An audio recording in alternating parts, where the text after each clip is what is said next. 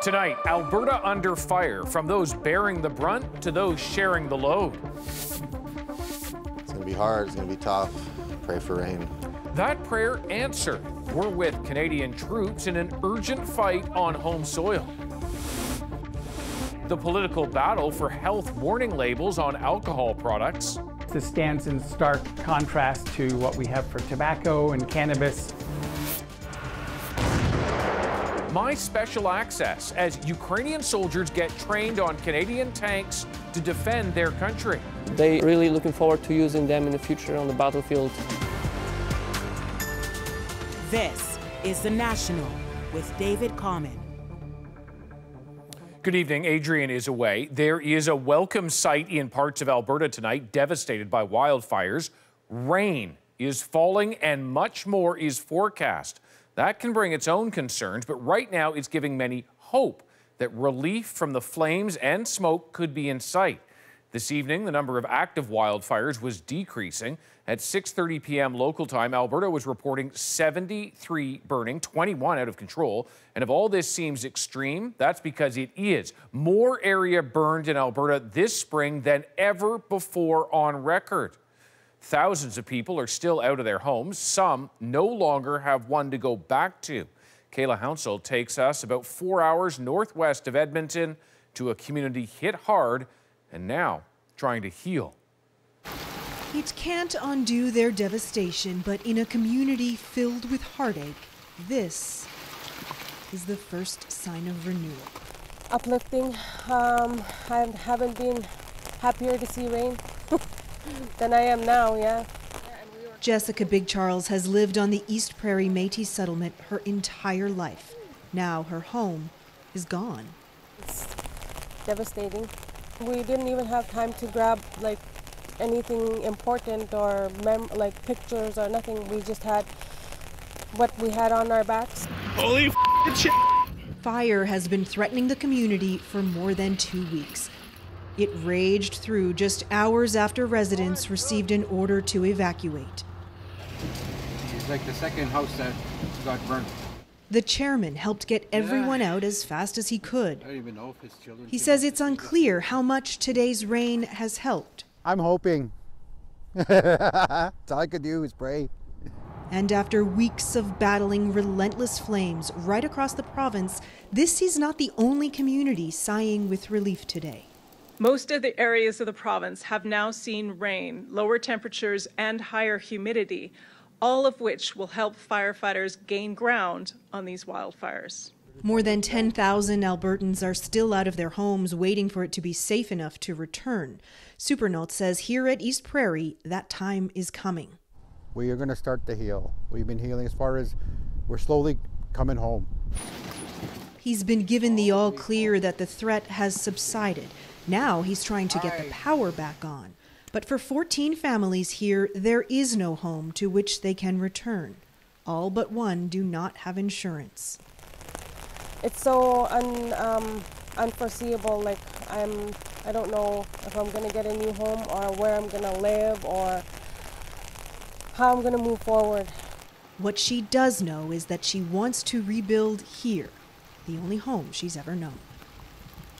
And Kayla, you're in nearby High Prairie now. Is there a sense of how much this rain is actually helping the situation across the province? Well, David, most areas of the province got some of this rain. Fire officials say there was rain to varying amounts on almost every wildfire burning in this province, except in the far north. They say it was helpful and will allow firefighters to make some real progress, but it was not the long, steady rain they had been hoping for. Now, there is more significant rain in the forecast for tomorrow, but officials are warning this is not over yet. In northern Alberta, there remains a very high to extreme risk for fire, David. Kayla Hounsell, thanks very much. Canada's wildfire seasons are getting worse, and climate-related disasters are happening with alarming frequency all over the world. In a report today, the UN Weather Agency said the cost of these disasters is climbing. But as Susanna Da Silva tells us, there is some good news. The scramble is on to feed survivors of one of the most powerful cyclones to hit Bangladesh and Myanmar. We hope to reach at least 800,000 people who are considered in greatest need. Despite the devastation, as of now, the death toll is around 150, thousands less than previous storms, with the credit being given to early warning systems that saw hundreds of thousands get to safety in time. A new United Nations report says despite increasing climate disasters, fewer lives are being lost, though the financial costs are skyrocketing. The report cites close to 12,000 climate disasters over the last 5 decades that have taken the lives of over 2 million people at a cost of $5.8 trillion Canadian. Billions of those dollars have been spent on disasters here in Canada. Oh my God, and the jade's gone. Like the fire that leveled much of the village of Lytton, BC, almost 2 years later, and millions will still be needed as most of the rebuilding hasn't even started. The village is actually looking at a number of things to get us moving forward faster. So we're on a little bit of a pause right now, and we're reassessing. Our economic analysis projects that on a household basis, climate change is already costing the average household over $1,000 a year. Money spent by those directly affected or through tax dollars. Projections from the Canadian Climate Institute say Canada will spend billions of dollars more every year to repair damage from disasters if more isn't done to prepare and to prevent them. So we can eliminate 75% of the economic risk of climate change by supporting global greenhouse gas reduction and by investing proactively in building resilience. Investment scientists say need to happen quickly. Susanna Da Silva, CBC News, Vancouver. We'll find out tomorrow whether former Governor General David Johnston will recommend a public inquiry into foreign interference. The independent special rapporteur was tasked with assessing Chinese interference in Canadian elections and what the government knew about it. If an inquiry is called, it could subpoena witnesses, hear testimony, and request and examine documents. There are signs of progress tonight towards a deal to avoid a worst-case scenario in the U.S. That's the one where the world's largest economy runs out of money to pay its bills. Think welfare checks and the salaries of federal employees and military members, the ricochet from which, as Paul Hunter tells us, would be felt here in this country too. We do have disagreements, I think. There they sat, Republican Speaker of the House Kevin McCarthy and U.S. President Joe Biden set to try to hammer out the so far unhammerable.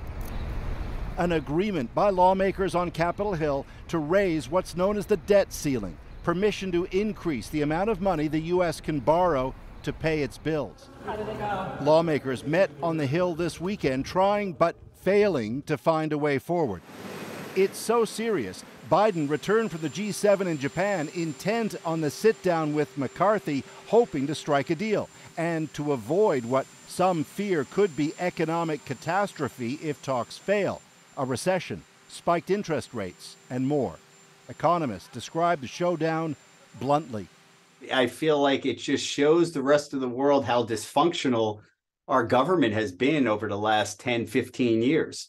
And, you know, in my eyes, we're playing Russian roulette with the United States credit. And by the way, what happens here could play out well beyond America's borders, not least in Canada. Canada knows that as the U.S. goes, so do we. And so if they were to go into a recession, if their slowdown were to be more prolonged than otherwise, they could take us with them. Among other demands, Republicans want caps on government spending. Democrats prefer to raise money and largely maintain spending. So who will blink and when? The deadline for a deal is in less than 2 weeks, sparking memories of 2011, when under Barack Obama, a deal came with just 72 hours to spare. We may be able to make some progress. In the Oval Office, guarded optimism. We still have some disagreements, but I think we may be able to get where we have to go. Said McCarthy afterward. I felt we had a productive discussion. We don't have an agreement yet. I believe we can still get there.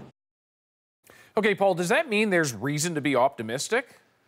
Hey, David. Yeah, well, yes and no. Yes, because McCarthy also said, in his view, the tone tonight was better than at any other time in these ongoing talks. But despite what you heard in that clip, He also said there remain big differences on how this country should govern itself in terms of the money it spends. And the clock is a-ticking, David, and the stakes remain sky high. All right, so we need to stay tuned. CBC's Paul Hunter in Washington, thank you. You're welcome. Facebook's parent company says it will appeal a record-breaking fine from the European Union's privacy regulator. The rebuke, to the tune of more than $1.7 billion Canadian, was for storing the data of EU citizens in the U.S. Along with the fine, Meta was given 5 months to stop that practice. Russia finds itself in an unusual position tonight, trying to recapture its own territory. Self-described freedom fighters have seized an area in Russia near the Ukrainian border. Thomas Dagg has more on the attack and who's behind it. Amid the green countryside of western Russia, that heavy white smoke signals trouble. An attack that Moscow says was organized in Ukraine, but apparently carried out by Russians opposed to the Kremlin. A group calling itself the Liberty of Russia Legion claimed responsibility with this video. The man saying, "Don't be afraid because we're coming home. Russia will be free." Russian TV told viewers the search is on for Ukrainian saboteurs, but the attackers' ties to Kyiv may be more murky. While they may be supplied by Ukraine, they're actually Russian nationals or Russian citizens, so that the Ukrainian forces themselves are not, in fact, attacking Russia proper. Since the invasion of Ukraine started last year, Russia has seen repeated explosions within its borders. But this time, social media video purports to show those Russian rebels capturing a Russian military vehicle, apparently even driving one away in broad daylight. The governor of Russia's Belgorod region vowed his territory would be cleared of the enemy. Ukraine distanced itself from the incursion, focusing instead on the symbolic city of Bakhmut, where Kyiv's forces insist they're still defending territory. We are not ready to die just because some neighbor does not want us to exist. Fighters recently raised the flags of Russia and its Wagner private army in Bakhmut, declaring it's under their full control. But that might not be enough. To keep the city in their hands and then continue further west, it's going to be very, very difficult. Russian rebels appeared to fly their opposition flag over Moscow, suggesting Russia may have more battles to fight on its side of the border. Thomas Dagg, CBC News, Toronto. Very difficult story to tell you about in western Guyana, where a fire burned a school dormitory to the ground. 20 people died. At least 19 of them were children. This is a horrific incident. It's tragic. It's painful. Guyana's president said the focus was on helping survivors as the government mounted a medical evacuation. Firefighters say that by the time they arrived, the dormitory was already engulfed in flames. The school is in a remote area. Many of the students are Indigenous. The cause is under investigation. Ireland is now the world's first country calling for labels to warn that alcohol carries serious risk of disease. The health minister signed that into law today, and the industry has 2 years to start complying. The labels will have to address the risk of liver disease and cancer, and also show the calorie count. Italy, Spain, and other EU countries call the move an attack on their wine industries. Here in Canada, a fight is being waged to adopt similar warning labels, led by a senator who's a recovering alcoholic. Despite a steep rise in deaths related to drinking, JP Tasker shows us the senator's bill faces pushback. The drinks are flowing at one of the country's top restaurants, but a possible change to liquor laws has the owner worried. I think the way that it's being proposed is detrimental to our business. If a new bill passes Parliament, there will be health warnings on all these bottles. I just think that labeling on each bottle is, potentially a huge amount of red tape. Patrick Brazo introduced the legislation. I was drinking way too much because I was hurting inside. I was trying to kill the pain. He's a recovering alcoholic on a mission to warn Canadians about just how dangerous liquor can be. I mean, there's 80% of Canadians who drink alcohol, and that's okay. But only 25% are aware that The consumption of just a little bit of alcohol can cause cancers. Dozens of countries around the world already demand warnings on beer, wine, and spirits. Yukon tried it in 2017. Sales dropped by more than 6% before the project was scrapped. Brazo says that's why there's such strong opposition from the industry. They're doing everything that they can, spending tons and tons of money to ensure that Canadians are left in the dark. There's been a pandemic-fueled boom in alcohol-related death. It's up 18% in 3 years. According to federal research, liquor consumption caused some 17,000 deaths last year. This stands in stark contrast to what we have for tobacco and cannabis. This researcher says it's not clear why alcohol gets a pass on labeling. This can of corn has more data than a bottle of hard liquor. To my knowledge, niblet corn did not kill 17,000 Canadians last year. The federal government says it's still reviewing the legislation. Brazo's not hopeful it'll pass given pressure from some lobby groups. But he's got 26 years left in this place. He says he won't drop the fight until he's forced into retirement. JP Tasker, CBC News, Ottawa. The federal government has made strides on a different healthcare file, dental care. But advocates say Canadians living with disabilities will continue to be left behind. Their call focus on patient needs and train dentists to meet them. Bethany Lindsay shows us how. So, how is your tongue? It's good. Joanne Shimakawa has MS. She used to be okay transferring to the dentist chair. After 3 years and a little bit of progression, I just don't want to take a chance standing up anymore. I prefer to be able to stay in my wheelchair. So she started looking for a dentist in Toronto who could treat her in her chair. Basically took every dentist in the West End and called them one after another. And this office said, yes, of course we take people in wheelchairs, but it's the only place that I found who would accept. The Canadian Society for Disability and Oral Health says it's an issue that needs urgent attention. Clinics are often inaccessible, and dental professionals rarely have experience treating patients with disabilities. We want to get people so they can speak and smile, have good self-esteem, they can chew their food and not have stomach problems.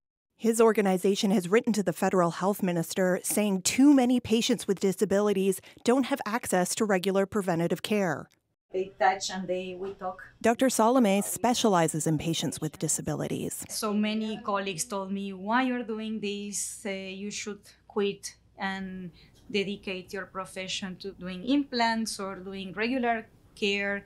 You're going to make more money. And also, every time I was trying to find a training or a course or something, there was all outside Canada.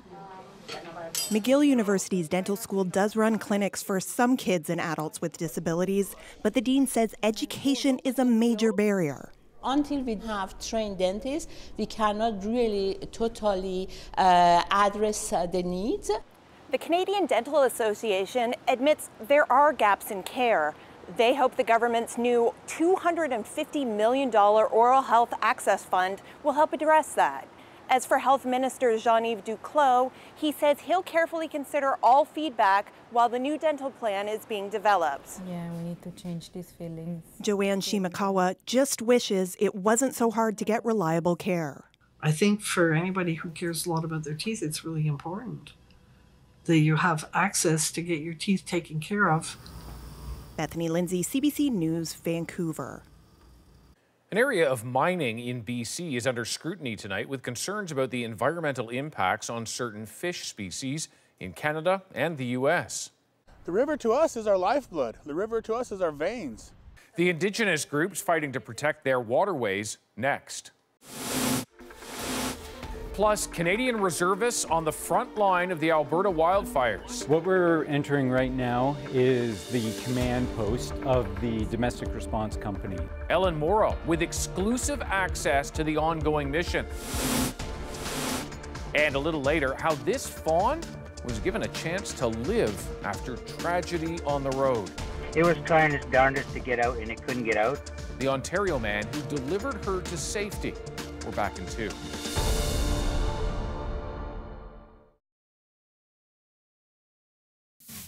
And we have confirmation that the Axiom 2 crew has docked to the International Space Station at 8:12 a.m. Central. And with that, the second all-private astronaut crew has boarded the ISS. Among the 4 new crew members, stem cell researcher Rihanna Bernawi, the first woman from Saudi Arabia to go to space. Altogether, they'll spend about 10 days conducting more than 20 experiments.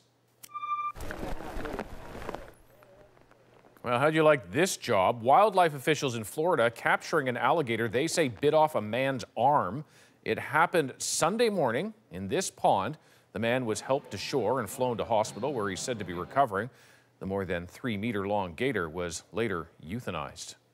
Coal mines in southern BC are endangering aquatic life and polluting waterways on both sides of the border. Researchers say exposure to a chemical called selenium may cause deformities and a decline in the fish population. Corey Bullock on the problems and the pledge from Washington and Ottawa to safeguard the watershed. At this fish hatchery in Idaho, a team of experts are working to restore the population of the Kootenay River's white sturgeon, an endangered species in decline due to human activity.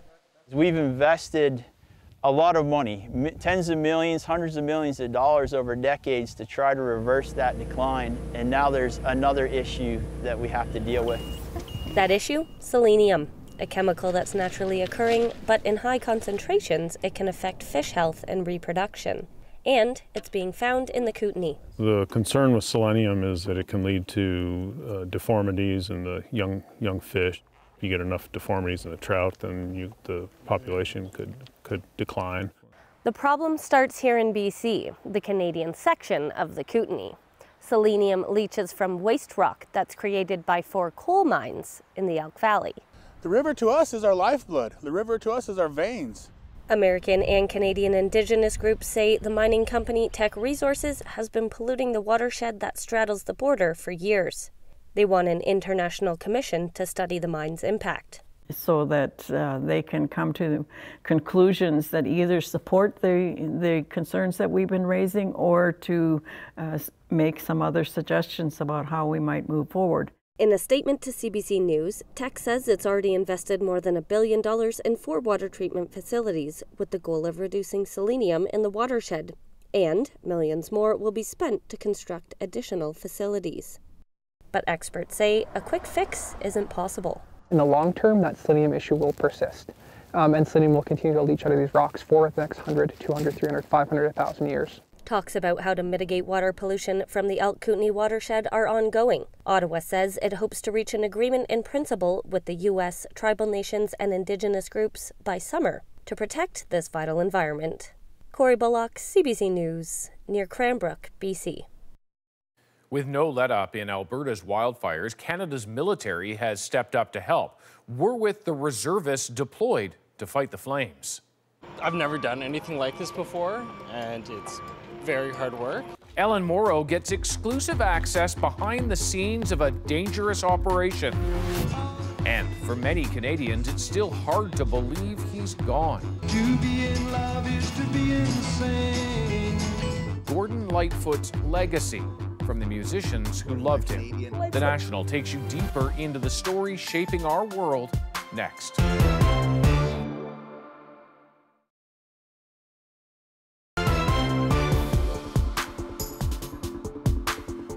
As dozens of wildfires burn in Alberta, many of them out of control, more Canadian Armed Forces members are now helping to fight them, about 400 soldiers in total. Ellen Morrow got exclusive access to one military command post for an inside look at the dangerous and complex operation. The end of a long, exhausting day battling Alberta's wildfires. I've never done anything like this before, and it's very hard work. When the fire first started, we had no idea when it was going to stop, right? It was a very scary time. Everyone's all right? Healthy? Okay, good job. You guys can head in and get cleaned up. These are reserve troops from across the province, called into action from their normal lives, ready for a long fight. So a lot of times when these things come up, it's our job to do them. This is home for now, a community center turned military barracks in Drayton Valley. The stress of the mission etched on so many faces. But so too is relief after a grueling 12-hour shift. How was your day today, Alexis? Did you have a good day at school? The only time for moments like this. Are you too goofy? Oh, there you go. These soldiers have been on the front lines of this wildfire for days, living at this Canadian Armed Forces command post in Drayton Valley. And they only have a few hours for dinner and some rest before they have to go out and do it all over again. What we're entering right now is the command post of the Domestic Response Company. This whole operation, maps, supplies, communications, put together in just a few hours. 0, Roger, out. Major Sean Fletcher of the 41 Canadian Brigade Group is in charge. In normal times, a Calgary geologist. Oh, that's where that peat fire is, right? Correct. Okay, thanks for that. Now a commander worried about his troops. We can live track our soldiers. This is really important for me as a commander because they're in dangerous situations out here. And if something happens, we can get medical attention to them immediately. Is there anxiety for you? There is. Sometimes I feel guilty I'm not out there with them fighting the fire.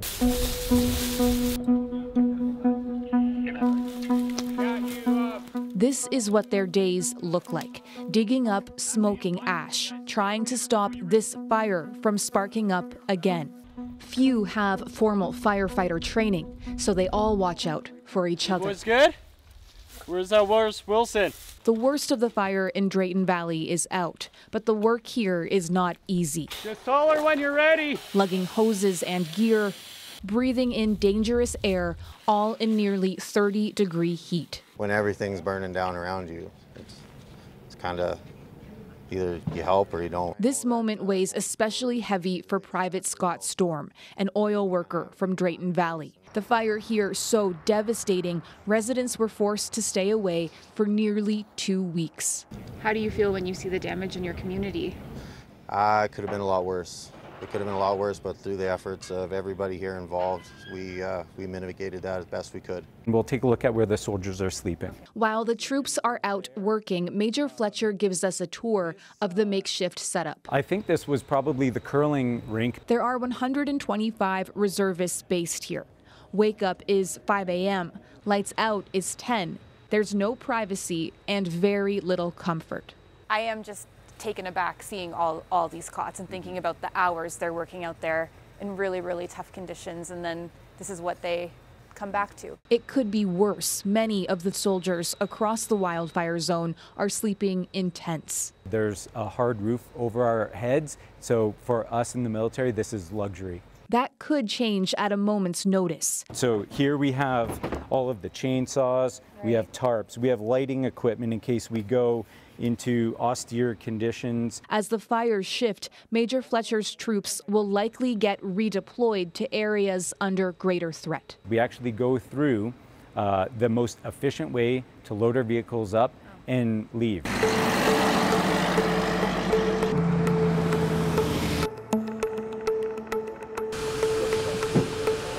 Wake up the next morning comes quickly. Was I asleep? Let's go back. Okay, On go those ash-stained uniforms, boots laced up, a few snacks, and they're ready to go. Fatigue must be beginning to set in, but no one here really shows it. You got your buddy next to you, and he kind of makes sure you're good throughout the day. Just, you kind of do it. I don't know. It's kind of a keep calm and carry on sort of thing. Yeah, exactly. Remember Private Storm? He's grateful for his fellow soldiers here, helping his community. It's very surreal and it means a lot. I mean, it hits right here for me. What do you think when you think about the coming days and months if this drags on all summer? It's going to be hard. It's going to be tough. Pray for rain. Rain is about the only thing that would bring Alberta a reprieve. Until then, this battle drags on. That was Ellen Morrow in Drayton Valley, Alberta. We do know that rain is expected to fall there tonight and tomorrow. The brigade is also now on the move. They're heading next to the Edson area to help fight another wildfire.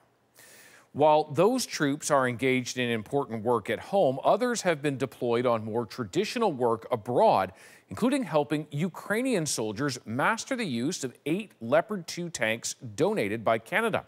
Several weeks ago, I got a first-hand look at the Canadian training to put that firepower to battlefield use. Here's another look. As Ukraine fights for its survival, we're taking you inside Canada's mission to help redefine the battle space. Rare access to live fire learning. This is a crash course tank school, less than a month to take Ukrainian soldiers off the front lines, bring them here to Poland, and train them on those Leopard tanks. To do that, Canadian soldiers were called up with barely any notice to come here, tank training grounds in Poland, next door to Ukraine, but a world away from its violence. So you want to stay kind of further back because the stab system is on, which means that the turret could move around at any time. And Edmonton base captain Brittany Shkagizis runs the program to convert experienced Ukrainian tank crews into Leopard specialists. So, how long have you been on those? I've been doing tank stuff for about 3 years. What do you think of them? I love them. There's nowhere else I'd rather be than on my tank doing maneuver, doing shooting, anything. Nothing beats it for me. The Ukrainians may already be the most battle-hardened tank fighters in the world. Observation режимі. And we're going to be shooting in turret ops. І стріляємо з відключеною баштою. We're going to be shooting 8 rounds per tank today. In the comparative safety of neighboring Poland, dozens of Canadian soldiers are training those veteran Ukrainians on fighting with a tank far more sophisticated than the Soviet-era models they've been using so far. Better targeting, better range, better maneuverability, better protection. During the training, we could... Polish captain Konrad Stefanowicz knows all about making that switch. His country hosting not just the training, but driving the donations of dozens of Western tanks for Ukraine. How are they finding the differences between the Ukrainian tanks they've been using and the Western tanks they're about to be able to use? They really appreciate this tank. They see its advantages, and to be honest, this tank has no... This tank has only advantages over the Soviet-made tanks, and they really looking forward to using them in the future on the battlefield. Canada has sent more than 100,000 rounds of ammunition, plus 8 of its own Leopard tanks, the oldest in the Canadian Armed Forces. They're now bound for the front line, so the vehicles used for training are Poland's own. So the loader will be on this side, gunner and commander on this side, and then the driver is in the hull on the right side down there. We're not permitted to show the faces of Ukrainian soldiers for their protection, but they are eager to be here, away from the grueling, relentless, bloody fight for inches being fought in towns and across vast fields just like this. What do you want to see these tanks do in Ukraine? The goal is destroy the enemy, chuckles this Ukrainian major. His name is being withheld, but he does say he had retired from the army before being pulled back by war to train a new generation on newer tanks. Do you think the Russians will be scared? They're already scared, he tells us, but we need more ammunition as well. Indeed, there are no illusions here. The donated Leopard tanks from Canada and European nations, combined with Challenger tanks from Britain and Abrams from the US, will no doubt help Ukraine. But it won't turn the tide on its own. Many of these trainees may not survive for long. It's a difficult subject, but people die in war, and in this war, a lot of people are dying. How is it for you knowing that some of the people that you're training now may end up being killed on the battlefield? That's a very hard question, but well, we expect that there will be some casualties. This tank isn't invincible. one of the top of the world, but every kind of equipment can be destroyed, and there will be wounded, there will be killed, of course, but that's how it is during the war. We just hope that our training will give those skills, the experience to minimize those casualties and to maximize the effectiveness of the use of this equipment, so they can win the war quicker and with less wounded, less dead soldiers, fewer dead soldiers. See that barrel carefully shifting? It's tracking a moving target 2 kilometers away. The Leopard's capable of striking more than twice that distance, day or night, hunting while hidden and still or on the move. This just missed the target, but most rounds find it perfectly. The Canadians adding they're learning from the Ukrainians as much as they're teaching. A brutal war of attrition wages just one nation away. Soon, this group of soldiers will be back in it, back to be the first to use Leopards in this conflict, and new soldiers will come here to be trained. A cycle likely to continue until this war somehow ends. As of last month, the Minister of Defence said that all of Canada's donated Leopard 2s had arrived in Poland. Other allies have confirmed that at least some of their tanks have made it into Ukraine. But there have been no confirmed sightings of them on the battlefield yet. When we come back.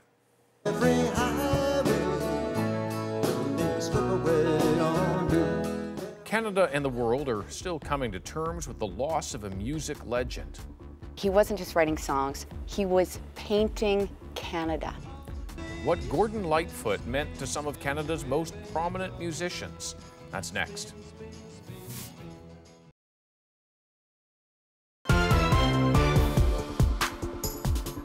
Sundown, you better take care if I find you've been creeping around my back stairs.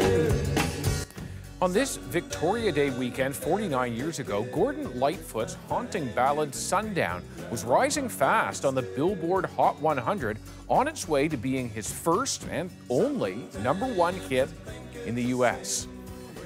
3 weeks ago, Lightfoot's death set off a wave of tributes and memories. Canadian artists told us how they were influenced by his music and his personal warmth.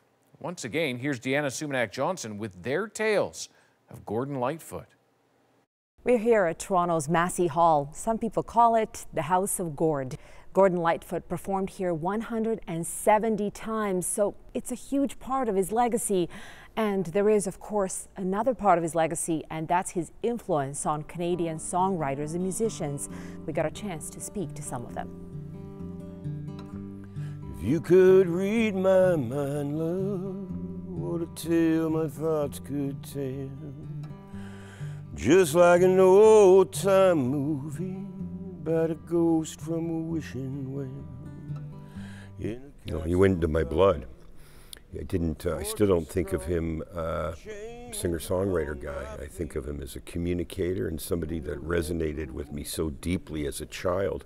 I have this through line that every artist begins in their kitchen and the music that they listen to when they're growing up. And for me, that was Gordon Lightfoot in the kitchen. He had a way with words in that he wasn't just writing songs, he was painting Canada. Every time you drop a needle on one of his songs, one of his records, his voice is going to unleash a joy in your heart that you maybe forgot was there. To be in love is to be insane. Take an old man, grow a young man. Musicians from coast to coast wanted to talk about what they learned from Lightfoot. Key lessons, staying true to who you are and where you come from. His voice had, always gave a shade of melancholy to everything he sang. As much as he would try to do songs that were super happy, you always were wondering, like, what's behind all this?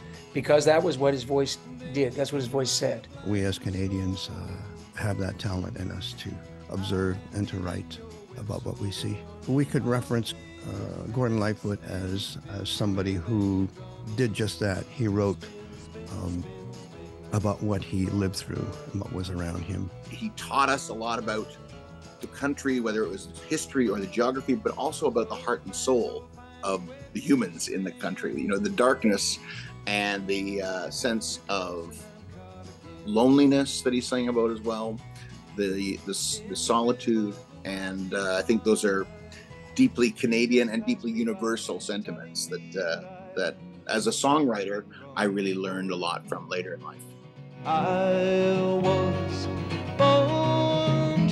Many of the artists we spoke to had a memorable story about meeting Lightfoot, a consummate musician, always interested in what his peers were up to. I only met Gordon Lightfoot one time in my life, out at a folk festival. And he just stood there and he had, you know, his shirt on, his jacket. And it's like, Jan, I've always wanted to meet you. I'm like, what? Come on. And I really didn't know what to say. And then he just said, do you mind if I do a couple of songs before your set? And I'm like, you can do the whole damn 75 minutes if you want to. And he goes, no. I think he was really a big fan of everybody else's, I think about his kind words and to me of encouragement as a singer-songwriter myself. And I mean, the first time I ever met him, I gave him my CD and he turned to me and said, will you sign it? And I said, what? He says, well, it's not a Gordon Lightfoot CD. And it's a Julian Taylor CD. So I said, oh, okay, sure. I'd love to sign your CD. So I signed it to Gordon Lightfoot. When my solo record came out and I first played Massey Hall, Gordon had these seats that were about 12 rows back on stage right side. And those were the seats he always sat in. And I looked at it and he was there. So it's nice. Played my show. Next day, I get a call from Gordon. And that's pretty odd, you know. I want to tell my wife, it's Gordon Lightfoot. And he said, you got two bands. How come you got two bands? It's so hard to have one band, and you got two. And that sort of started this conversation between us that we carried on for years.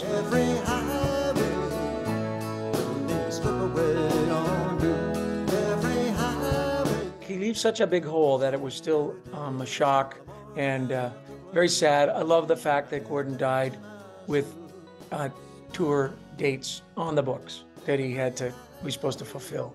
You know, it's like a musician's dream. When I started playing guitar, playing with other people, you know, there's Neil Young and Bob Dylan, Leonard Cohen, and those people that I found fascinating, but Gordon spoke in a language that was to me. There will never be anyone like him, ever, again. And I think what he has left behind him will last hundreds and hundreds and hundreds of years, and that is something.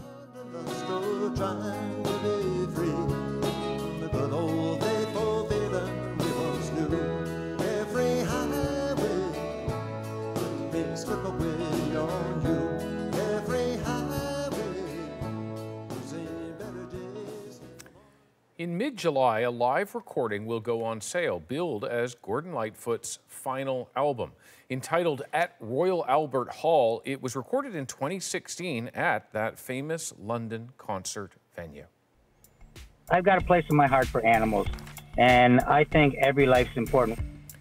After a vehicle killed its mother, learn how an Ontario man delivered this newborn fawn in our moment.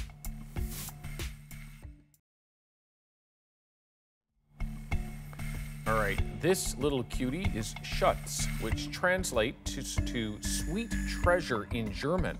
And the story of her birth is what makes her so precious. Jürgen Manhart saw a deer had been struck by a vehicle last week, but he noticed movement and, jumping into action, delivered a newborn fawn after the mother had died. His compassion is our moment. I was heading to Kincardine Monday morning at 5:30, and I come upon a big mess on the road. And as I passed it, I noticed something moved. And when something moved, my heart sunk. I spun around. I could see the mother deer laying in the ditch, and then this head poked out. It was trying its darndest to get out, and it couldn't get out. And so I picked it up, and I put it in the back of my car, just snugged it up and put a blanket over it. I ended up calling a rescue place down in Strathroy. So anyways, we got her down there and everything was fine. And I've had pictures from the rehab center since, but she's doing great.